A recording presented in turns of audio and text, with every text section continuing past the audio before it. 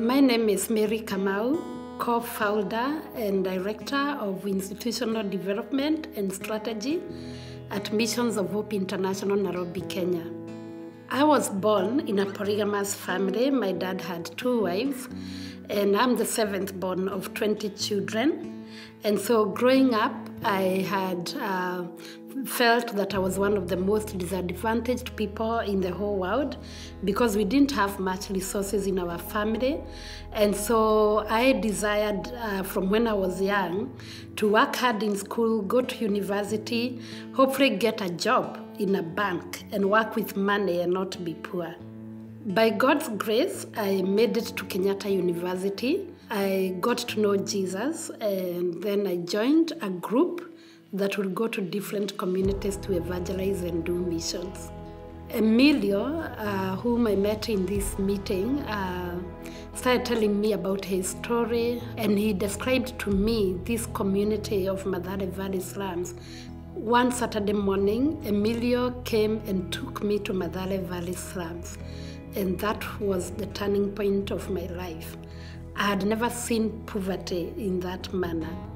So many people packed together in a very small place, families living in shanties that are like 8 by 10 feet, no windows, no running water. And for the first time, I felt so blessed in my life. I felt like, why had I even complained my whole life?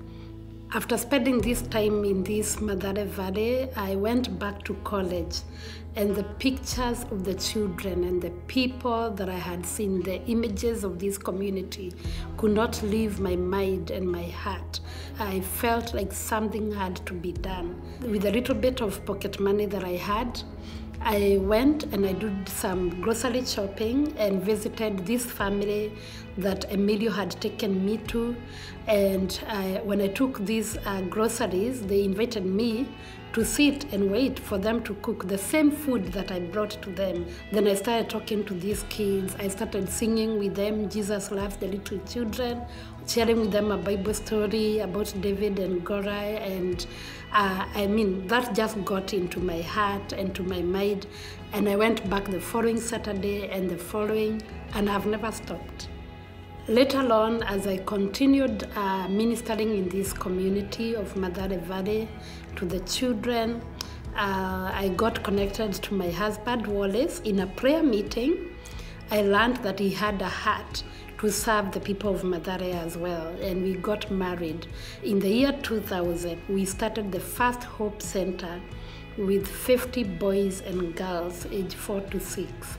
As of today, we have 30 schools, and we also have over 22,000 children, and God has just continued to bless this ministry in amazing ways. To get a church like Crossroads come alongside us is so enriching to us. It is such a huge encouragement because it means that they believe in the vision and the mission that God has entrusted to us. It is such a great encouragement, and it kind of gives me the energy to keep going because I know that I'm not alone in this calling.